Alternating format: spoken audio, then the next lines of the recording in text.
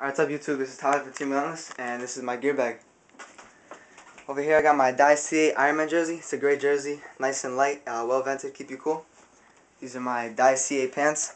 They're really well padded around the knees, really good for when you're sliding in. Adjustable straps around the waist, and yeah, great pants. Over here I got my Empire Events in white. When you get them, you get 2 sets of visors, clear lens and tinted lens. On the side you got soft ears, really comfortable, well vented, let you breathe, and also padded around the lenses inside too. Down here I got my We Kill Sucker bandana. This is my Proto Fighter Pack 4+5. It's a great pack, holds a lot of pods. Got a 4-strap system and great back padding, really comfortable. Down here, my prized possession, my DM5.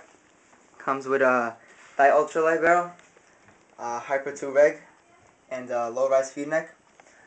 On top I got my brand new white dye rotor. It feeds really fast, nice and sleek, low profile. I'm happy with it.